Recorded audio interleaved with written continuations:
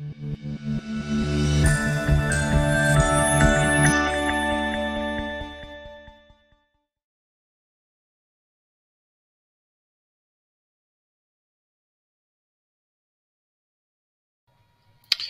my name is Chuck Elliott, and this is an NCBOLD session called Classroom Protocols with a Technology Twist. If you want to, you can scan that QR code that's on the screen to access these slides, or you can use the bit.ly under my name there. That is case sensitive, so it is all lowercase once you type it in. So we'll go ahead and get started.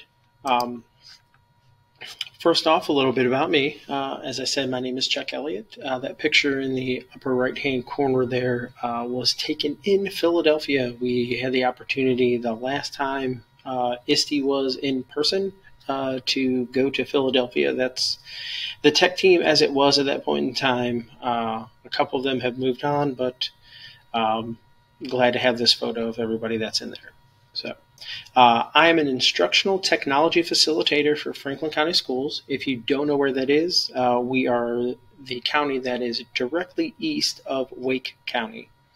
A little bit of professional information about me. I've worked in education for 19 years. I have a master's degree in digital teaching and learning from North Carolina State University. A couple personal notes. I'm married with 2 kids. One boy, one girl, and it'll be 20 years in December. I also enjoy reading and watching crime dramas, and I'm also an avid sports fan, mostly the Cleveland area teams, but not all the Ohio teams. So we'll go ahead and get going. So just to review our session goals for today, and hopefully we meet all of those goals. First off, get to know a little bit about each other. So you got to know a little bit about me. I'm going to introduce and refresh the idea of classroom protocols. If you've never heard of those before, we'll go through those. We'll also go through and share some classroom protocols and how we can add a tech twist to those. And finally, hopefully we'll have an opportunity, or you'll have an opportunity to create some activities using these classroom protocols with a tech twist. So first off, let's go through what are classroom protocols, right? So we may have heard that term before, but maybe not really know what it means. I do know that edu protocols is a big buzzword nowadays. So what are protocols? So when we talk about classroom protocols, we are referring to activities that are structured. We also want to make sure that they are procedurally based, right? So we have processes in place that students follow. There's a targeted academic reason applied to a protocol, right? It's not just for whatever. There is an academic reason for why we're doing that activity. And finally, you should be able to use it in multiple ways or for multiple topics, ideas, or concepts that you're using in class. So the idea behind a protocol, if all of these are in place, you can simply say we're using protocol blank today, and the students would know because they've used it before and they know the steps, the process, and everything else that's involved. So the strategies that we're going to be talking about today are based off of the resource that you see here in front of you. This has gone through a couple ideations. I believe it started out as like 85 classroom strategies, then went to 180 something, and now they're up to 335. This image that you see in front of you is linked to the page to make sure I give proper credit where credit's due, as well as the title of the slide is also linked to go ahead and access these resources. So you can go back through and look and see what other protocols that are there. So you're not just limited to the ones that we're going to discuss today. You also have an opportunity on that website, if you click on this link here, to go ahead and get a PDF version of what's called the Not So Little Itty Bitty Book of Classroom Protocols. So it has everything that you would see on the website as well, but it's just in a PDF form, kind of broken down, and it has some of the indices and everything else that are involved. So you can look at it either way. but I just want to make sure I gave credit where credit's due. The classroom protocols that I will be discussing are coming from these two resources. So the first one falls under reading protocols, and it is called Fishbowl. I've done this several times within my classrooms with students, so perhaps you have as well. So we'll just go ahead and go through the basics of the process of a fishbowl. So to start, you would want to create specific targeted questions around a topic or idea that you want your students to discuss or dig a little bit deeper into. So once you have those created, what you would do is you would hand those out to the students. The students would then review those questions or those topics. There might be a couple more resources involved where they may have to read, a couple articles or whatever it is. But again, right, they would have that information ahead of time. Then what you would do is you would divide the students into two groups. The first one is the inner circle. That's your discussion group. The second group is your outer circle, which is the observation group. So the inner circle, as you see here in the image, is going to participate in the discussion about the question. So you'll have an allotted time for that inner circle. They will go through. One key thing to remember is to make sure that you have standards set in place for how this conversation goes, right? We don't want to be rude to people. We don't want to we're not cutting people off. We're not going to be offensive or take jabs at people when we're having a discussion. So proper discussion etiquette may need to be discussed ahead of time and then just reiterated as you go through. But that inner circle will discuss the question, while the outer circle then is listening and recording what they hear the inner circle say. So the idea of recording this information and keeping track of it is so that it could possibly use for a whole group discussion later, or maybe you want students to reflect individually later. Whatever it is, definitely making sure that they listen and record to what's going on within the inner circle. So what you would do after that discussion is completed, depending on the time that you would allot, whatever it may be, you would then have those circles switch positions. So your outer circle would become the inner circle would become outer. Not only would they switch physical position, but you would also have them switch their roles and tasks, right? So those that we're discussing in the first half would then be listening and recording in the second half. Those that were listening and recording in the first half would then be part of the discussion within the inner circle. So again, you would let that process take place. Once you've completed that and everybody has had an opportunity to record and listen and be a fish, you would then allow students to then turn to one another from the inner circle to the outer circle and have a discussion again. Again, this, if you don't feel like having this as part of it, you don't have to. But again, this kind of gets those individuals that may not have had an opportunity to talk or discuss with each other to have an opportunity to do that. So then you would have those individuals talk. And then finally, you would bring the whole class together and conduct a whole class discussion, bringing up any key points, major ideas, aha moments, I didn't think of that, whatever it may be, so that everybody kind of gets that understanding from what happened in those discussions that took place.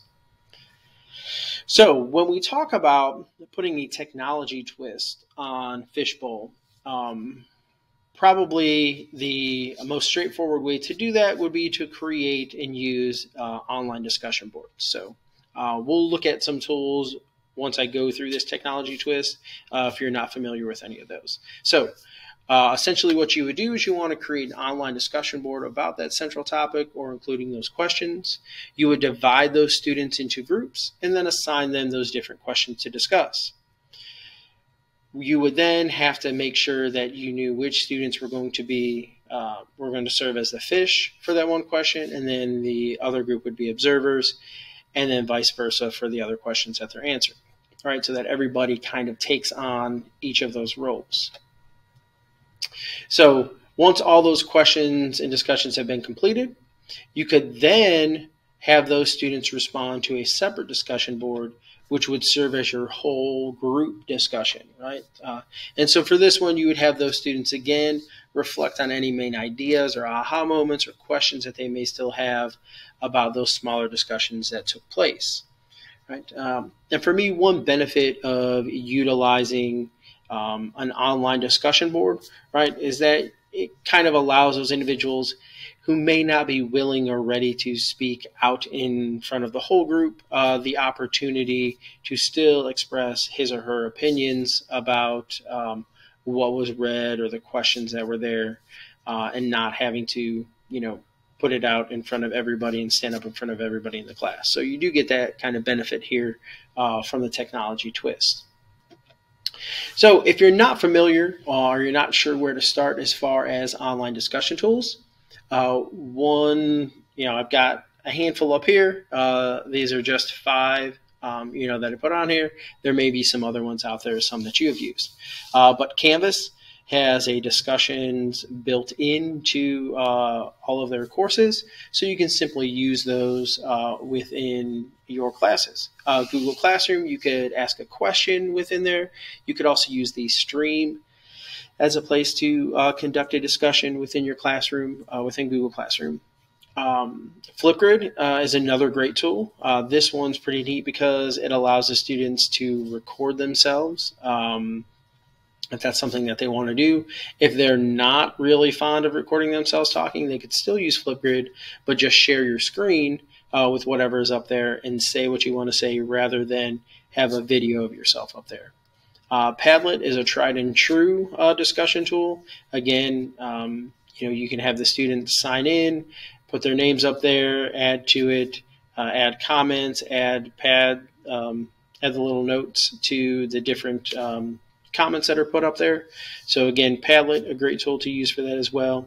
Now Comment is another one. It allows the teachers to put a question up there and then allow individuals to respond and comment and go back and forth with those responses. So again, just a handful of discussion tools, but feel free when we get to the end to go ahead and come back to this slide, click on any of those, and it will take you to those resources.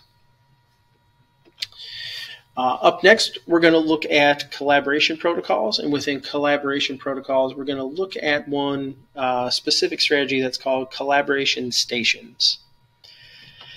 So with collaboration stations, you would have throughout the classroom multiple spots where you would have either envelopes or folders, depending on what you have, doesn't matter either way. And within those envelopes or folders, you would have one copy of a set of questions or a topic or one main question that they would have to respond to, whatever it is, within there, right? And it would need to be assigned to that group, right? So that individual group would need it. And you can have, you can put numbers at the top if you want. You can choose a group leader and the group leader's names at the top, whatever it is. But you definitely want to make sure that you have it identified for that group.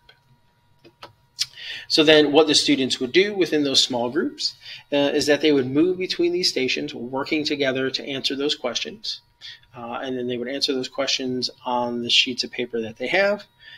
Before moving to the next station, they would then have somebody take their response up to wherever it needs to be handed in, wherever their stack is or their pile is up front. And that's kind of important for how we're going to finish it off, making sure that we have those responses kept in one place.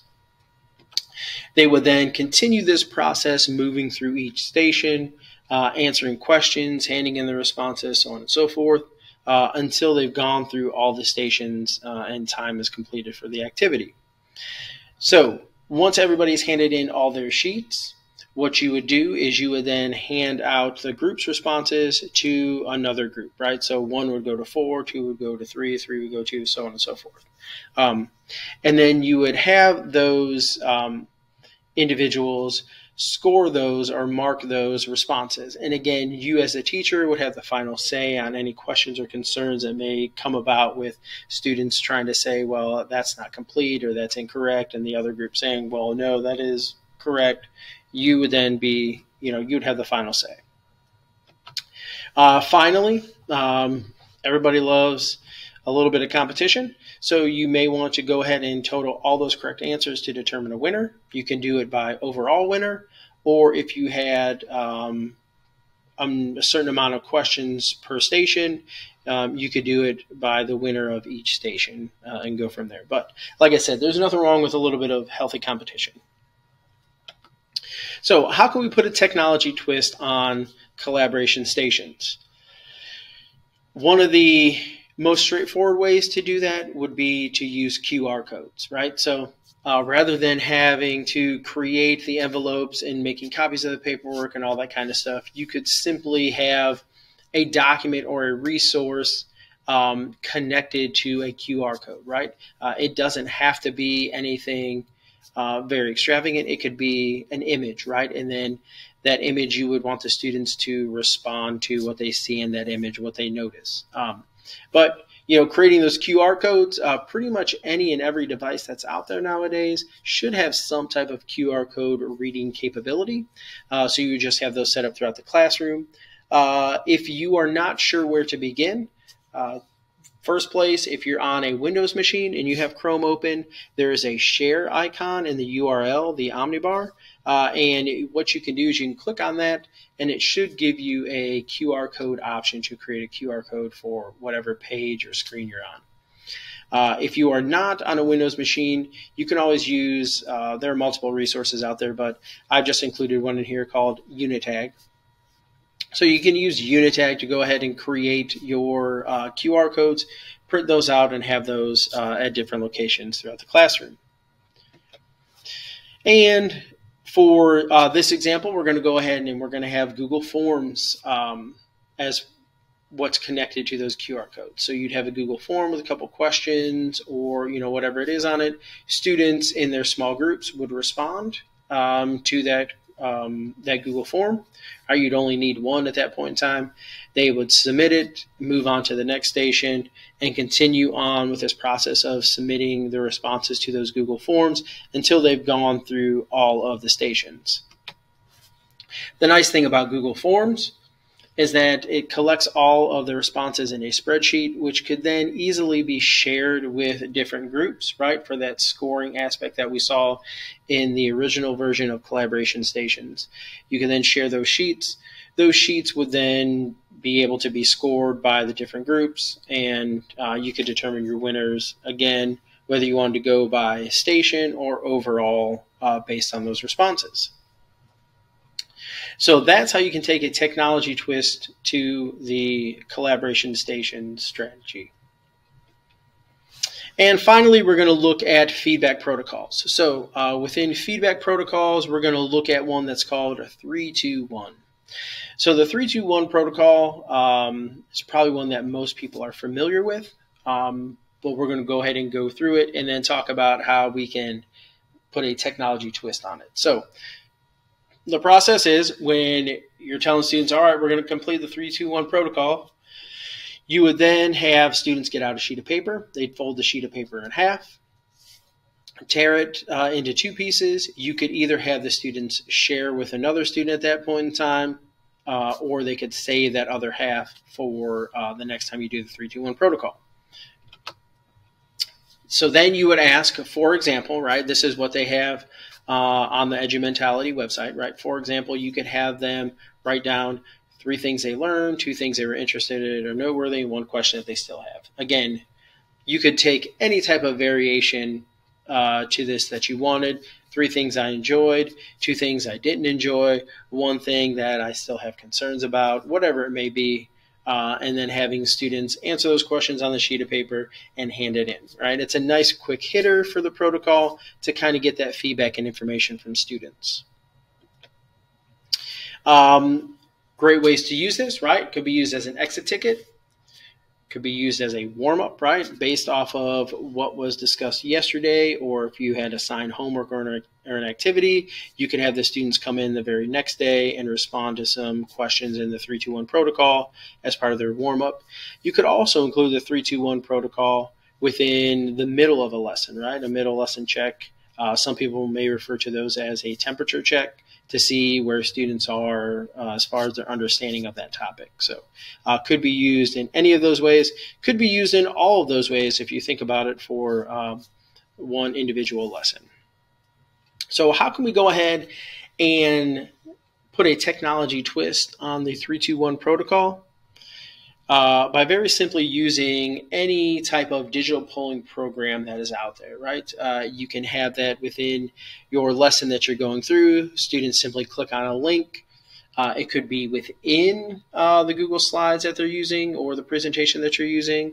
The questions there, they submit it. You get that immediate feedback. You can see right then and there where students are, right? So one big benefit of this is that you get that immediate feedback instead of having to maybe go through those sheets of paper and tally everything. So some polling tools that you can use. Poll Everywhere is a great one. You could use Poll Everywhere within Google Slides. It incorporates very easily within there. Mentimeter is another great one that works within Google Slides. There's different features, different types of questions that you can ask within Mentimeter. That's pretty nice. Then you've got Canvas Quizzes or Google Forms, depending on what you're using and how you want to use it.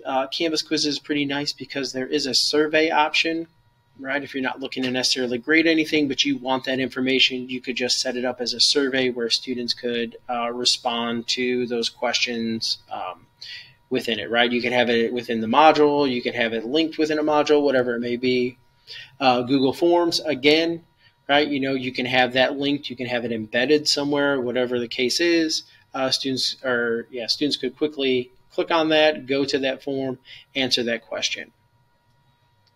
Quizzes, again, a great tool if you're looking to even add a little bit of gamification, but again, very easy tool to use to get quick information for students. And then finally, Pear Deck.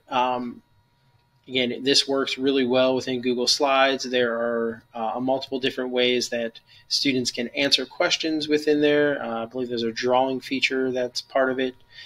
So again, any of these tools are great ones to look at using if you're wanting to incorporate the 3-2-1 protocol and collect that information from students quickly and get that feedback pretty quickly. So now it is your turn. So what I'd like you to go ahead and do is you can go ahead and do a couple things. You can go back to any of the protocols that we've discussed and go through and look at how you can create some type of protocol from that using those tools that I shared with you that you could use then within your classroom either tomorrow, next week, next school year, whatever it may be. You could also go through that website and look at any of the protocols that are there and maybe think about ways you can use those within your classroom based on that. But either of those options are available to you, so you can go ahead and utilize that time to work on that. Finally, I definitely want to make sure I give credit where credit's due for those references and resources. So here you can see the link to where that free strategy ebook is, as well as the edgeofmentality.com website where all of those strategies are located as well. And then finally, thank you for attending. Thank you for all that you do for students and all that you do for North Carolina.